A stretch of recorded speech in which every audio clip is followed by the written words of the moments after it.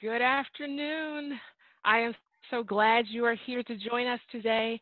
I am Dr. Rochelle Matthews Somerville, and I am so excited to be here with you today. This is one of my favorite topics. I am one of the high school and special needs consultants here at HSLDA, and I am excited to be joined with one of my colleagues, Mrs. Lanissa James and Mrs. Keisha Berry. And today we will be talking about how to help your child with autism and communication needs, practical tips for home. So let me introduce to you first one of my colleagues here at HSLDA, Mrs. Lanissa James. So Lanissa, tell us a little bit about yourself. Tell us a little bit about your role here at HSLDA and your homeschool family. Who are you homeschooling at home? Thank you, Rochelle. This is exciting to have us all on this Facebook Live. We kind of are going from room to room during this social distancing time of our lives. And I'm really excited. My first name is Lanissa. My last name is James. I am also one of the high school educational consultants at HSLDA. And I'm a wife. I'm a mother of 7. The oldest is 22 and the youngest is 4. So there's never a dull moment.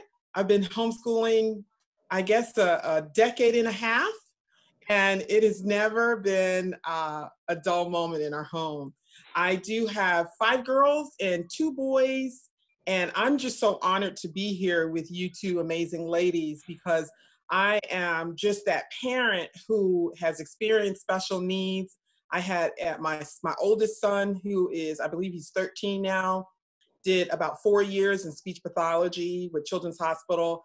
And we're currently doing teletherapy, we'll talk about that later, with my 8-year-old son, mostly for stuttering.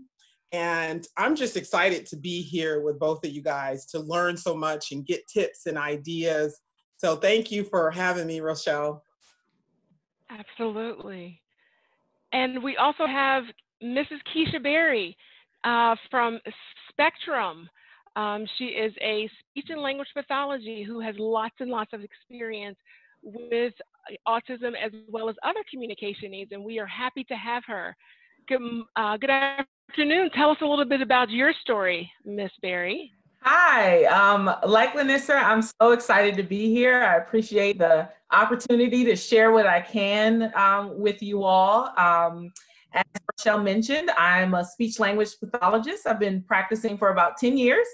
I'm the owner of Spectrum Education and Therapy Center.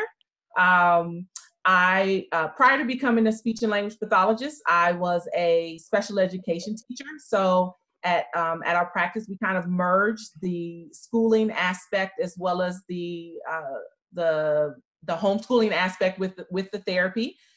We work with many homeschool families. That's kind of the population that we try to zero in on, merging those 2 areas. I am a wife and a mother of 4. We've been homeschooling. It's been 9 years. We've been homeschooling 9 years. My oldest is in the 10th grade. He's 15. And then I have a first grader. Then I have one who's just about ready to enter school. She's 4. And then we have a new bundle of joy at home. She's 5 months. And so I'm just excited to be here and, help provide information and share what I can. Well, thank you. This is a really hot topic right now, and we're excited to be here to share some information with you all because, of course, families' lives have been turned upside down almost by this coronavirus pandemic. And so life as we know it has definitely been changed. We're all doing things very, very differently. We've had to find a new norm, what normal is for everybody. But one group, of course, that has been significantly impacted are children with autism and their families, as well as all of us. But this is one individual group of people that have been changed. And so we wanted to designate a little bit of time today just to focus on some strategies and some practical tips for families. And kind of encourage these families to let you know we can get through this. And so we are actually here for you. But in addition to not only individual families with autism, we're also going to give you some strategies for just those individuals that have some of the similar communication patterns as children with autism. And this may be some of the children that present with some of the same type of communication challenges. And this may be stuttering, dyslexia, dyscalculia, apraxia, auditory or visual, processing disorders. So a lot of times children with autism or autism spectrum disorders present with those type of communication challenges as others. And so we want to basically equip you and see how we can, provide you with some in-house during this time where some of those services may look different or be different. A lot of times for these students, autism is a developmental disorder, of course, that impacts the way that these individuals communicate and interpret their environment, and often results in challenges in social interactions and processing information. And it's common for children with autism to be especially challenged when processing change. Now, for the normal person, change is difficult. I've had an extremely difficult time. What about you, Lanissa? How's it going for you? Oh, it's not a dull moment. And when you have a family of 9, there's a lot of change going on. We went from homeschooling to schooling at home because we were used to being able to be out and about in our activities, our co-op, our classical, our sports. We're not able to do that. And one of the things that we're doing, we also used to go to face-to-face speech pathology with Children's Hospital, and we're not able to do that anymore. And so we were offered an opportunity to do teletherapy, which basically means there's this computer and the speech pathologist comes on the computer and talks to my son. It's a whole hour. So you could imagine, my horror at first to think, okay, my 8-year-old has to sit for 8 hours in front of the computer. Mm-hmm. And normally I'm behind this soundproof booth.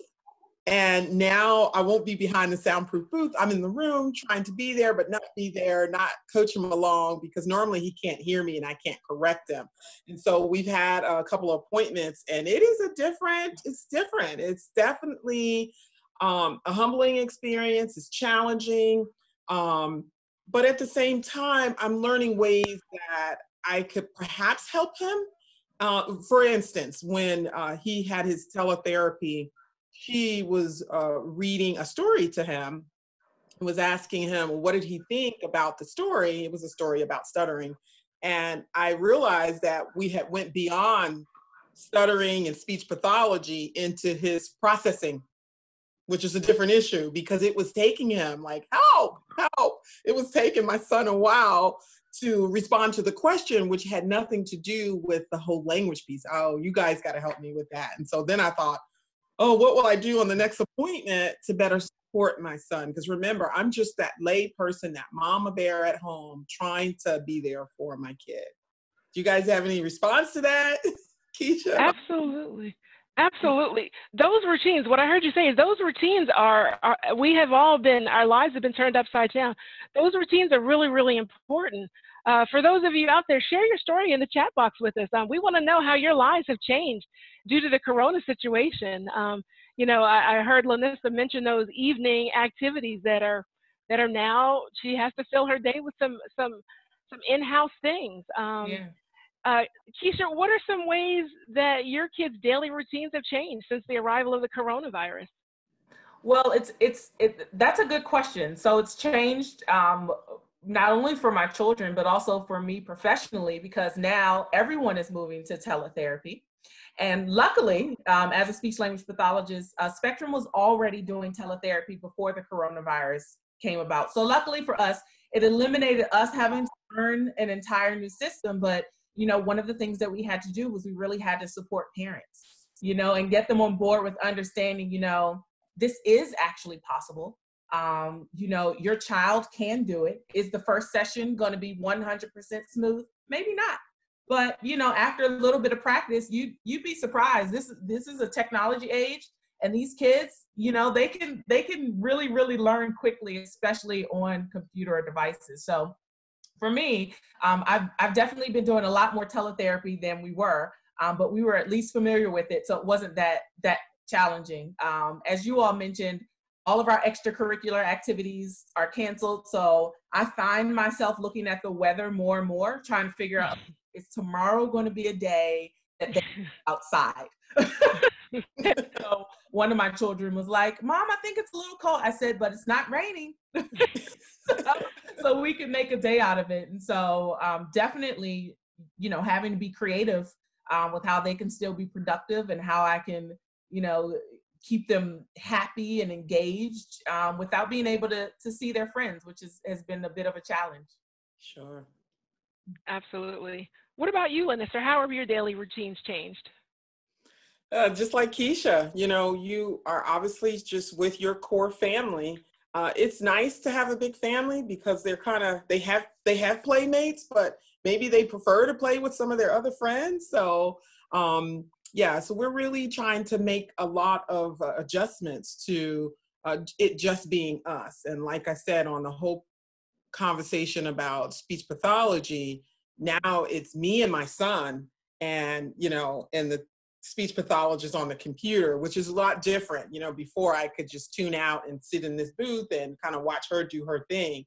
Now I have to, like Keisha said, you know, you're looking for what was the word you said? Right. Like a parent participation, right? Yes. So that's new for me. Yeah, absolutely. But what I heard both of you say is structure. You know, you had to create a new structure. You know, it looks different, and you might have to create new routines, but you still have some level of structure that you have to create in your house. And this is really, really important for all kids, but particularly for kids with autism, because structure is important, routine is important, and so, but it doesn't have to necessarily be rigid. You know, sometimes we think of kids with disabilities as needing that rigid structure, and it's not necessarily that you have to go make that rigid schedule. That's not what they need. Structure can simply mean, where do the Cheerios go when you're finished with the container? Where do they go? Having containers where your toys go. Boundaries, creating predictable situations. What do you do with your clothes once you take them off? Do you drop them in the middle of the floor? Raise your hand if you have any of those kids. Yes. We're still working on that kind of structure in my house. Definitely. You know, providing setting clear structure can be providing a clear expectations of what you are expecting a child. And sometimes we don't really consider that to be structure. We kind of just assume that kids will learn this, but that is really important to be able to communicate that to a lot of students with disabilities, particularly autism. Communication is simply the act of transferring information or conveying meaning from a person or to a group or another. This can be verbally, non-verbally, written, or visual. So there are 4 different ways to do it. A lot of times we get caught up with the fact that communication is only verbal, but that is only one means. So remember that. We have 4 different ways. We have verbal, nonverbal, written, or visual. And so before we jump into modes of communication, first, I want you all to jump in there and just share with me different ways that you communicate expectations to your children. Post in the chat room different ways that you communicate expectations to your children. For me, when I was growing up, my mother loved lists. Okay. Yes. So I particularly refuse to write lists because I'm traumatized by all the lists that used to be posted around my house. Now it may be effective, but there were lists everywhere. But that was her way of communicating with us. There were to-do lists here, on the cabinets in the kitchen, on the bathrooms. So that was her way of communicating expectations to us. It was clear what she expected. I am more of a verbal kind of person in terms of expecting, communicating with my kids, put expectations on your children. What about you, Lanissa? Yeah, one of the things that I did was when it came down to my son Leo's teletherapy session, I knew that he had to be in a place that didn't have distractions, Mm. because now he was not going to be with a live person. He was going to be on the computer. So I had to move him from, you know, his bedroom or the playroom or any place where there was distractions. And so actually we happened to use this space right here, which I'm actually in my dining room and my living room. And there's just nothing that Leo wants to play with in here. So that's kind of where I set him when the teletherapy came up along with the computer, because I knew he would be less distracted. And so if there's an element of structure when it comes down to his teletherapy, I guess that's probably the most, but I always try to incorporate fun. So I saw this Facebook post where the woman had the Nerf gun and the kid was shooting at the different sounds or whatever. So this afternoon, you know, we're working on his L sounds, which is where, and Keisha, you can give me like the, that. I don't know what that means. Anyway, I thought we had already printed out a list of words that begin with L, so then he can kind of shoot and say the L, because it's a lot of repetition, as just from observation, and giving him opportunities, like you said, Rochelle, in a structured environment to be able to practice, because that's, you know, just from my 4 years prior with my son, it's been about 10 years since he was in speech pathology. We're pretty new to my newest son. I knew that the practice was important and the playing games. And I know there's some other people who see speech pathologists out there. Post your comments, you know, we want to hear from you. But I will tell you, I see Johnny, she says, my kids are struggling, you know, by having no spring sports, and the struggle is real. We need ways to keep our kids engaged in a way that they enjoy this. Yeah. Definitely. And I can say too, one of the groups that we've especially had to work with our families to help is families of children with autism, because, and let me preface everything that I say with, you know, there's a saying that if you work with one child with autism, you've only worked with one child with autism. And that's absolutely all of them. While there are some similarities, these students and these children are so special and unique that you know, it's very important that we look at them as individuals. But from a sort of a global standpoint, one way that I had myself set up prior to the coronavirus, you know, shutting down basically our way of life, was I had a schedule. I had a visual schedule for my kids. Okay, so for my children who weren't readers, I had pictures. So when it was reading time, it was a picture of a book. When it was math time, there was a picture of math symbols. So even my youngest children know what their expectations were for the day. And it was really built around our extracurricular activities.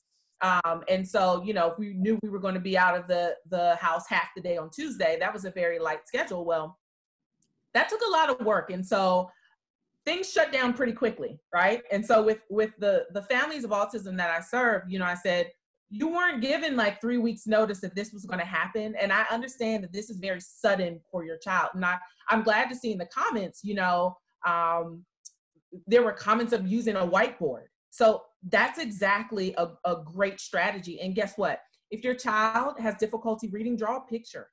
You know, if the first thing you do in the morning is eat breakfast, you know, draw a picture of a waffle. It's a circle with some squares in it, and write waffle next to it. You know, and eventually, you know, everybody in the household will pick up on what those symbols or what those words mean. But I think definitely, for any child, it's important to set expectations. But for children on the autism spectrum, you know, some of them really depend on their daily routines. And so helping them understand that a new one has been created, you know, whether you're typing something, you know, we've had families use Post-it notes, you know, if you know, because there does need to be some flexibility. And, you know, as you all know, sometimes your plan just doesn't come to fruition. Okay. Sometimes after breakfast, you're not going to jump right into work, and you need to be able to switch this schedule up, and we need to go outside for a little bit. And so, you know, making sure you have something that's flexible is definitely something that I would recommend for families. Whiteboards, you can easily erase.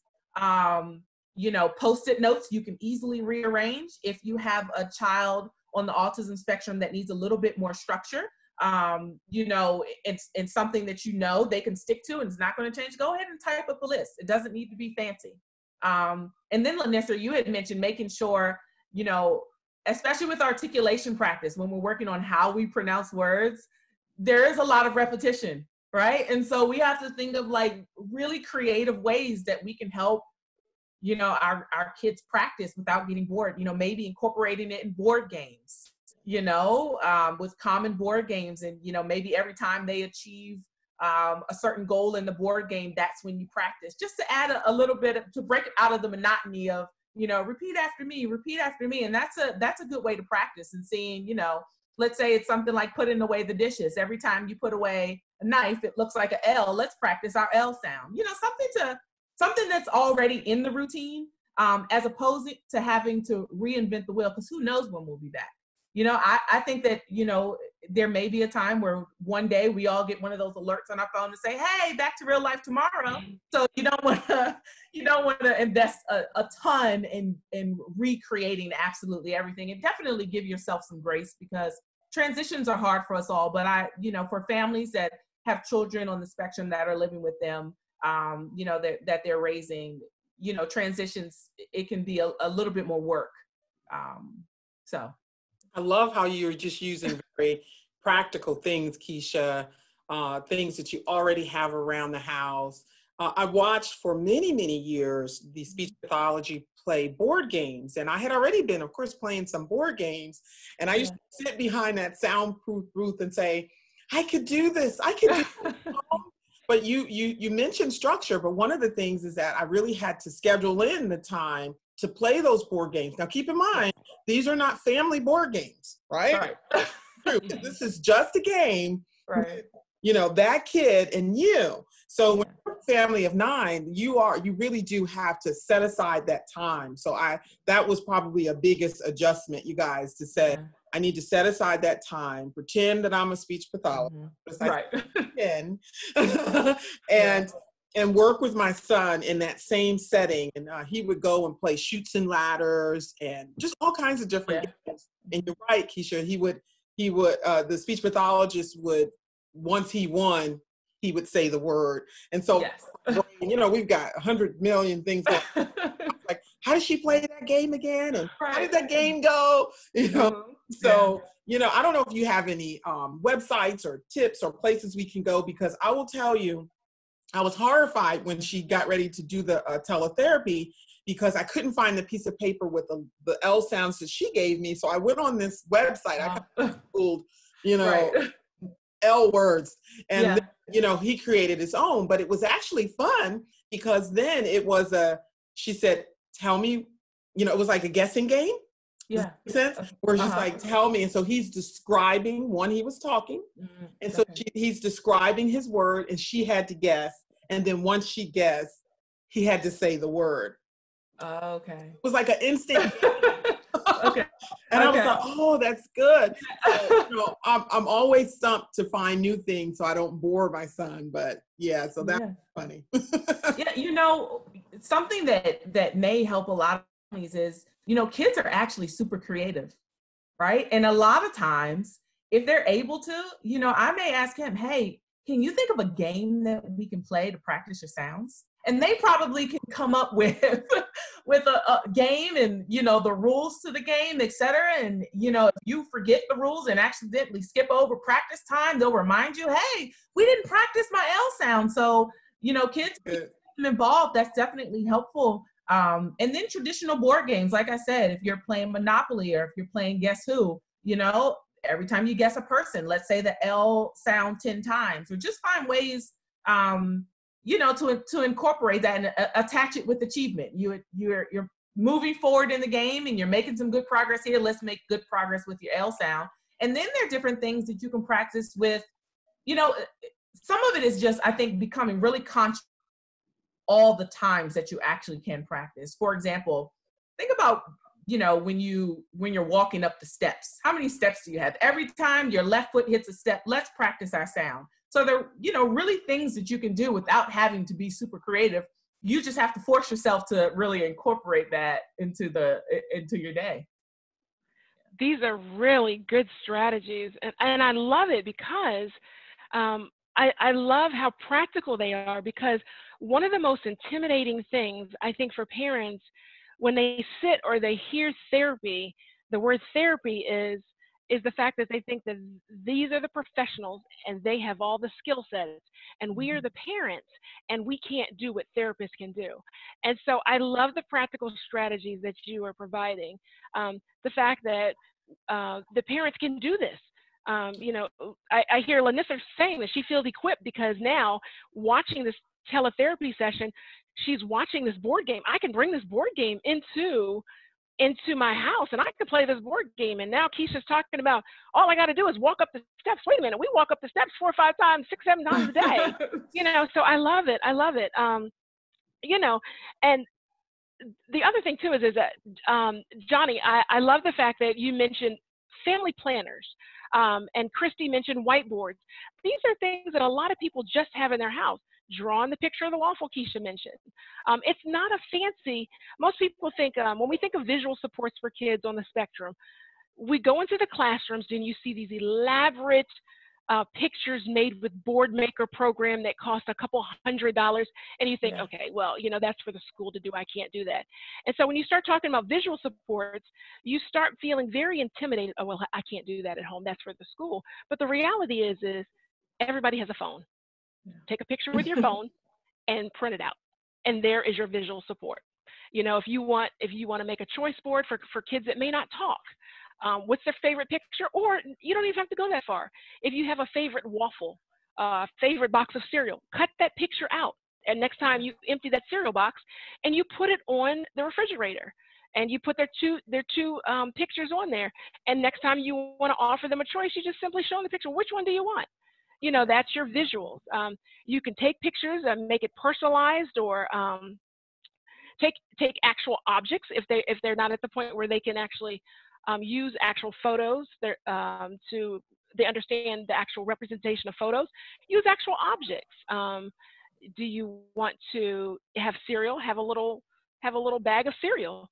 Ask them, do they want cereal? You want a banana or orange? Actually have the objects. Schedules are great. You all talked about schedules. Timelines. If you have students that are nonverbal and you want to do a schedule, you don't have to do anything fancy. Write it out. You don't have to type it. Don't spend 20 minutes typing out and printing out a schedule. Get a piece of paper. Write it. Yeah. Because it may change. And we mentioned your schedules change all the time, especially when you have kids. Wonderful. I think Rochelle, can you hear? I'm not sure. And as soon as we hear it,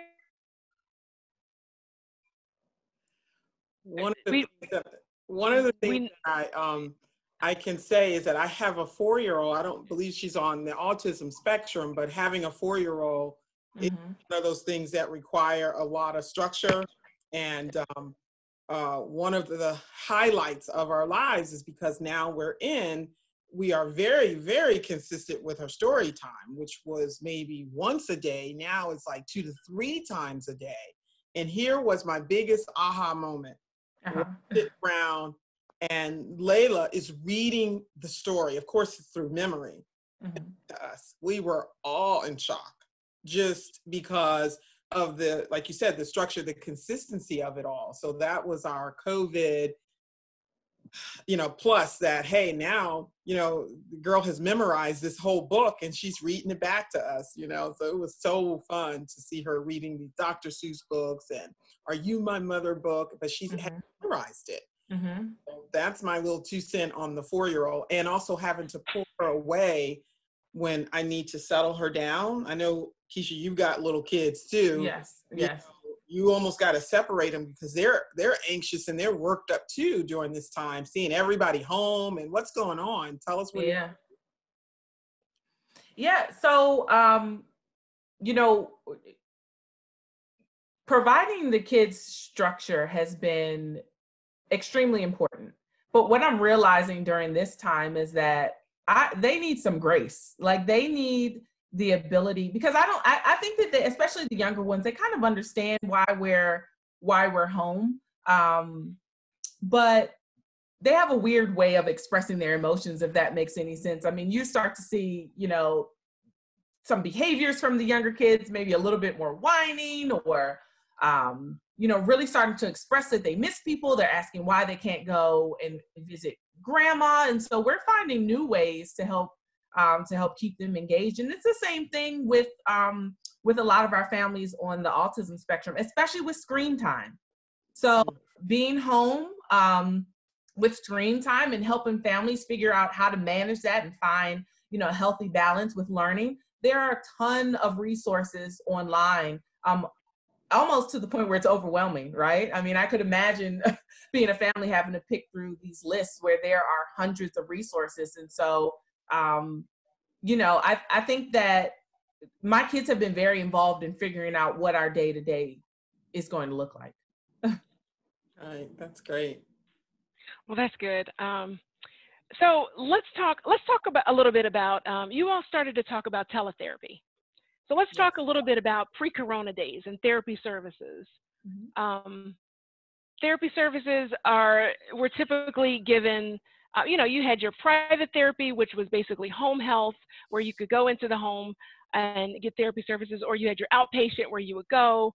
Lanissa talks a little bit about taking her son to an office, or where most kids got their therapy, which was school. Okay, so teletherapy, is not necessarily new, but it's become very popular since we're all kind of structured in the house right now. Mm-hmm. But there are some basically prerequisites to being able to access teletherapy. It's definitely not accessible for everybody. Keisha, can you talk a little bit about the prerequisites to accessing teletherapy? Yes, of course. So I think that most, and I'm going to say families, and I'm using families specifically because when I say that most families can access teletherapy, I'm saying that to suggest that there may be a lot of children who will need their parent in close proximity, right? Their parent knows how to use the mouse. Their parent knows how to help them click, et cetera. But there would be some, for a child to participate independently, there would be a few things that we would be looking for. Being able to use the mouse is an important skill, but it's not the end all be all, because there are a lot of speech therapy, teletherapy websites where it can really just be conversational, me going back and forth with the child. Whereas there are some programs where speech therapists may share a screen with the family, and then the child is actually doing the clicking and managing the software on the computer where the therapist can see. But I would definitely, the first thing would be, being able to sit down and kind of stay at least within the computer's view. Recognizing that, the person on the computer screen, hopefully if the child is doing teletherapy, this isn't the first time that they're seeing the person they're doing it with. But I can imagine in some places where speech therapists are now having to serve many kids in many different places. And it may look different where a child would be sitting down and working with someone they've never seen before. They would need to understand that this is actually a person that you can talk to, right? And so, being able to communicate on the screen, using the mouse would be something that would be ideal, but not absolutely necessary. Being able to speak audibly, speak loud enough so that the speech and language pathologist can hear them. Let's see. I think those would be the key areas. Anything else? I think that there's an aspect in the first couple of sessions. You know how when you start speech therapy, in the beginning, what you're doing is you and your therapist are building rapport, right? So you're learning the way things are going to work. You're learning the way that the process is going to be. And it's the same thing with therapy. So, the child would need to work with the therapist and figure out what it's going to be like. So I would expect the first couple of sessions, they're not expected to be perfect, right? Our expectations that we're teaching you to use the software. Hey, this is how you screen share. Do you see this button? But think about it. When I'm talking to you about screen sharing, I'm working on listening comprehension. I'm working on following directions. So there's a lot in learning a new skill that are the basic foundations of language that can actually count towards therapy when we're teaching to use the software. So I think there's an aspect of come with what you have, but also come as you are. And then it's our role to help bring you up to the point where, we can have some really effective therapy sessions. I love that. Yeah, I had to encourage Leo to look into the camera. Yes. He was kind of like this and this. And I kept saying, hon, you know, clicking that little button. She said, no, you're looking at her. And he was like, oh, you know, so it does. I love what you said, Keisha. It does take a while for them to understand this new normal of how they're going to do teletherapy. But yeah, that point was pretty funny. He was looking all over the place. Right. That's good. Yeah. Or if you're out there watching and you have any experiences with teletherapy, tell us about your experiences. If you have any questions, or share your story about how you're receiving therapy since the coronavirus has come. Are you receiving therapy? Has it completely stopped? How are you addressing those therapy goals? Share with us your thoughts. So, Lanissa, as a parent, are there any anxieties that come with changing from a face-to-face rather as opposed to a teletherapy? Oh, absolutely. Because it's different when you're just kind of carrying your kid into a facility that someone else is going to do the work. You know, like, oh, I'm just here and, you know, I'm just waiting in the waiting room. You know, I happen to be behind a soundproof booth, but now I don't have that luxury. I obviously have to be participatory in a very direct way, in that I literally am in therapy too. I'm sitting the whole time, you know, making sure that, you know, my son is paying attention. And I actually have this note, literally, I have this, you know, this dream book that I hold, and I'm sitting, you know, back just taking notes. And, you know, when I think about it, I just want to read to you my therapy page. I have a teletherapy page in my book, because I was thinking to myself, now I have to be participatory with the speech pathologist to follow up on what she's begun, as opposed to when I was bringing him, it was her job to kind of keep that continuum. Yeah. So, yeah, it said, reading stories out loud, comprehension from oral reading, which was not, you know, she didn't do so much. They were doing more games when we were going to the hospital for the therapy appointments. And now I was being more conscious to the fact that she was going to be reading my son oral stories, you know, and asking him questions. And so my thought was, is that speech pathology? I was like, okay, that's a different department. And so I was thinking to myself, man, I really have to be conscious and work with him on his reading comprehension. I was making sure he's responding and answering the question. So yeah, so you kind of, my pendulum, my cheese has been moved now that we're home, you know, doing teletherapy. Well, outside of your therapy sessions, how do you incorporate practicing speech? Is there a way that you merge those goals into your social routines or your daily routines?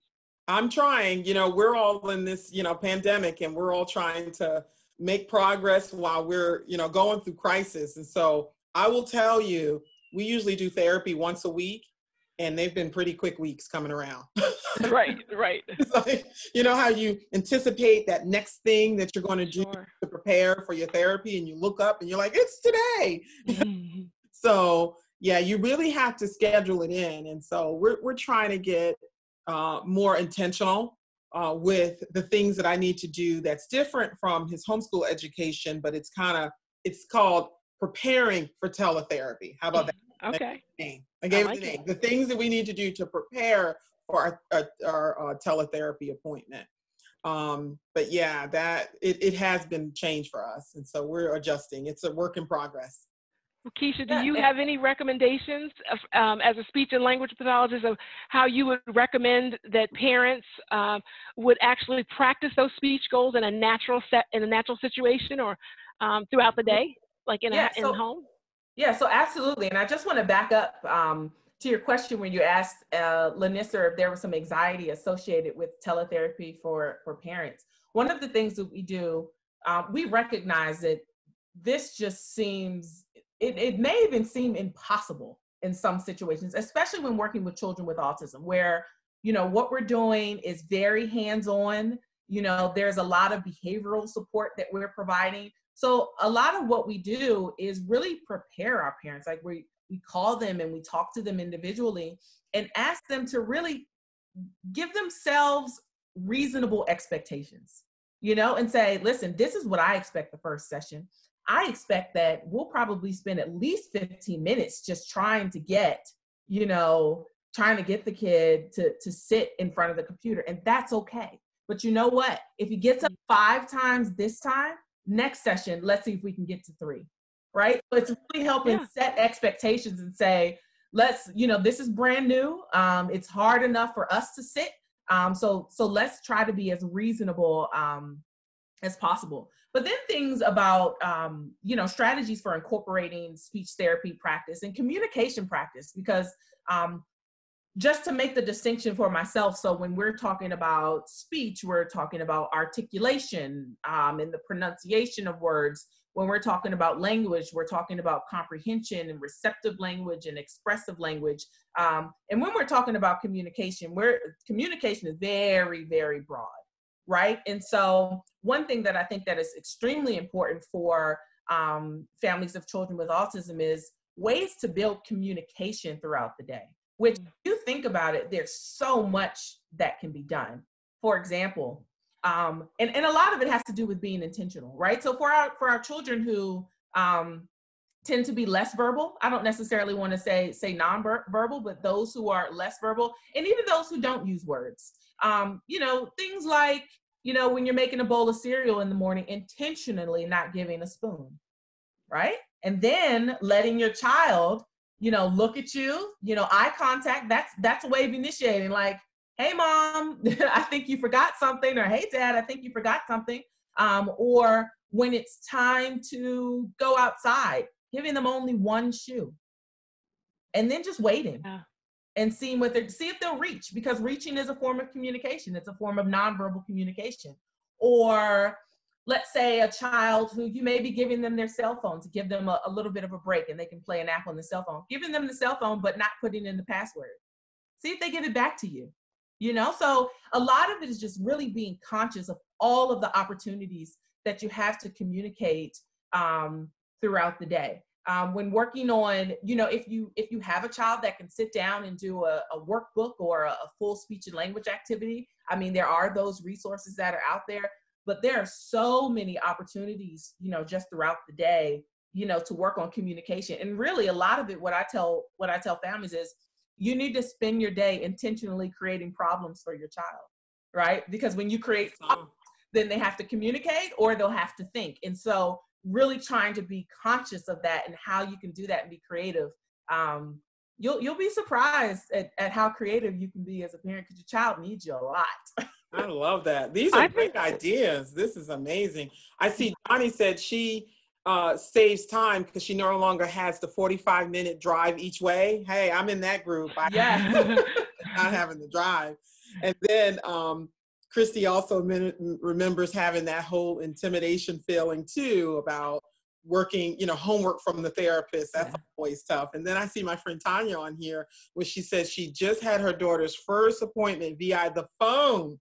That's and they mentioned that they're going to move to video conferencing, and that's intimidating for parents. Also, can we just kind of plug in there that we kind of maybe have to clean the house a little bit? Because people now are seeing inside your house. Right. Taking your kid out, right? Right. I see in the comments that Christy made a comment too about one of the things that's intimidating may be that the fear that she as a parent has to do it right. And that concept is always an interesting one, because the reality is that if you are the parent, you want to do the best for your child. And so there is no doing it wrong. You have to remember that as a parent, when you're trying to serve your child and you're doing the best you can, there is no doing it right. I mean, when we take them to a therapist, they're doing the best they can. As mom, you're doing the best you can. So whatever we do, we're like magicians. That's what I always say. I said, we as parents are like magicians. As homeschool moms, we are like magicians. We're just going to keep pulling things out the hat until we can figure out what works. It's the same thing. It's the same thing with therapists. We're going to keep trying different things until it works. There's no magic. I'm not suggesting that there's a magic grape in the hat. I'm just simply saying that we're going to keep moving until we find out what works. And so that concept of right is one that kind of makes all of us panic, but rest assured that we all are in the same boat in terms of getting it right, but rest assured that as long as you are trying to serve your child, you are getting it right. Yeah. And I can tell you, I just want to piggyback on that, because I can tell you that when a child walks into a clinic, or when we're meeting a child for the first time, we don't come in there with a perfect plan. I mean, and we probably, I mean, from a therapist standpoint, therapists may be intimidated by, meeting new clients and new families, and, oh, I hope the parent doesn't, think I don't know what I'm doing because the child is upset now. And so I think that, there definitely parents want to get it right, therapists want to get it right. And I think what's most important is that we work together. We place a lot of emphasis on viewing our parents as partners. I always phrase it by telling my parents, I may be the expert in speech and language pathology, but you're the expert on your child, and I cannot do it without you. So I really, really depend on my parents to, if they see I'm doing something that their child really, really doesn't like, or, if I'm offering stickers and, my parents says, if you would give him that Spider-Man sticker over there, you could get him to do anything. Those things are extremely important. So it really is a partnership. And guess what? We appreciate parents that just do the homework. Right. And if you can't, I mean, that's honest. And, sometimes I ask my parents, listen, tell me honestly how much time you have to do homework, because I can plan for that. If you can do an hour every day, great. If you can do 30 minutes a week, great. If you can't do anything, great, but just tell me, and then we can plan, we can try to plan around that, or I can come up with strategies or ways to support you, because like I said, there are probably more opportunities throughout the day that you have to practice than you think. But you're thinking that we have to carve out, a nice quiet time and sit away, and I have to get all my other kids settled, etc. Where what you may need is actually some strategies so that you can actually practice in what you're already doing. That's good. That's good. Absolutely. Absolutely. Here she says her kids are grown and doing well, but HSLDA has been very beneficial part of her homeschool. And at this time, the U.S. as a whole is homeschooling. We're all homeschooling. We need so many of these practical tips that you guys are sharing. And so it's helping the world. So thank you, ladies, for being on this live. This is awesome. Yeah. I'm learning so many ideas. I'm going to have to end so I can write. I love it. I love it. Going back to a little bit to the strategies that Keisha was given before, the examples that she was given. I love the examples that she was given, because sometimes even for all of our kids, what we need to do is give them a little bit of motivation. And so I love the examples that she was given, because motivation is really, really important. A lot of times when people call me, they're saying, oh, my kid will only do things when he or she wants to do them. And basically what they're saying is they need to be motivated. And so if you give them motivation, not putting in that code for that iPad when they want it, that's motivation. Or, not unzipping the Cheerio bag, that's motivation. We just got to put those hats on differently. I love it. That motivation piece is one of those key strategies to getting students to communicate. But also modeling communication is something that we don't think about, but we do regularly. When you interact with your your other kids, or you interact with your husband or other people, your mother or your other people in your household, or you talk on the phone, you are modeling communication. And this is really important for people on the spectrum, because although a lot of times they can't give it back in that moment, that modeling is really, really important, because a lot of times kids are watching and young adults.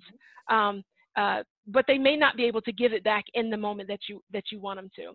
Yeah, I love that. Rochelle, you said something that I learned when I went to take my son to the speech pathologist, was not to be in this whole corrective mode with words, but to model. And that was an adjustment for me. And so instead of saying, you said lid wrong, I would just repeat the word and say, if he said il or lid, and he didn't say lid, I just would say it the right way, which is modeling, as opposed to correcting him. And I will tell you, my husband and I struggled in this area. Yeah.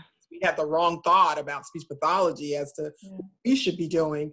And so now it's a lot of repetition, or Rochelle gave the professional word. What we were doing.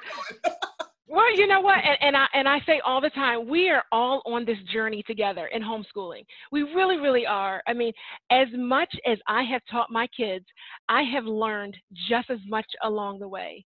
I mean, it looks very, very different. As I explore curriculums, I learn as much as they have learned through the curriculum. You know, as I have explored strategies, it learns for strategies to work with this child, I have learned more about something else. And so we as parents are as much on a journey through this homeschooling process or schooling through this situation.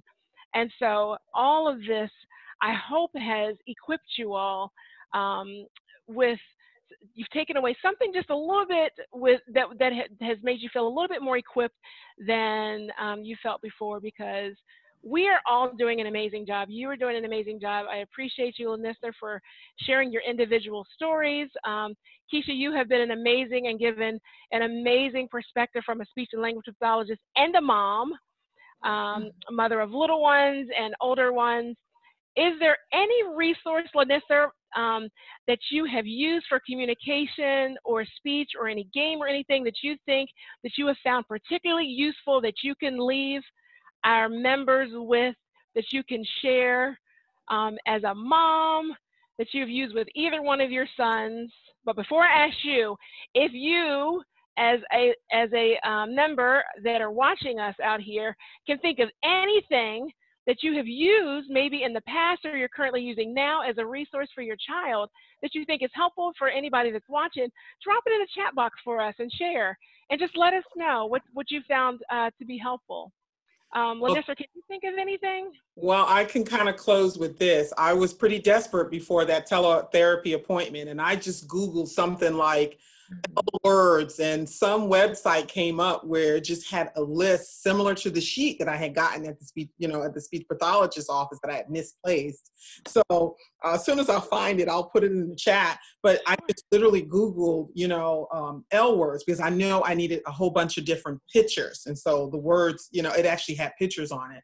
So for us parents who are trying to figure it out, that's an idea. You can kind of Google what it is that you want to do. And maybe there's something out there that will give you a model or a visual. I love what you're saying. If you want to put visuals up, you can kind of Google some and then print it out. And before I say goodbye, I just want to throw something out that's wonderful for the viewers, is that these two amazing ladies are sisters. They Yes. I couldn't let this go without saying that they are sisters from the Matthews family. And congratulations to your mother, who has a total of, you have 6 kids and you have 4? Yes. She has 10 homeschool kids. I aspire to have 10 homeschool grandkids. Isn't that exciting?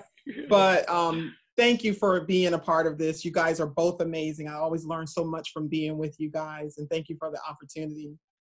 Thank you. So any last final thoughts, Keisha, that could encourage, any strategies, any last tips that you could share with the members? Yeah, there's so much out there, but particularly for the autism community, I want to share 2 resources that I think will be very helpful for families that they can kind of research on their own. One is a website called News to You. Okay, so it's N, the letter N as in nest, 2, the number, and Y as in you, like Y-O-U. So N2Y.com. There are a ton of resources on that website, and it's across multiple levels, so multiple levels of language learners. It's a great opportunity to practice comprehension, to review current events. It's a ton of resources, and you can even log on and get some free samples.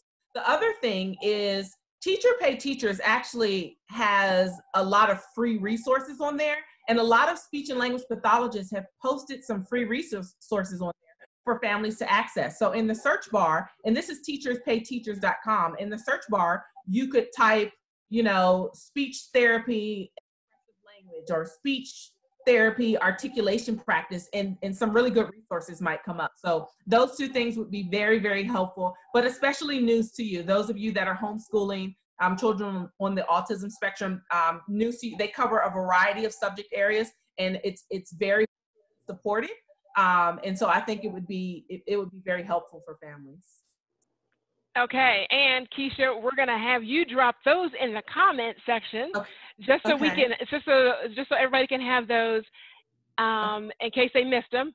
And also, we're gonna ask you to drop your contact information in there, just so they can have your information in the case that you want to contact Keisha for Awesome. some more information in terms of her support services and things.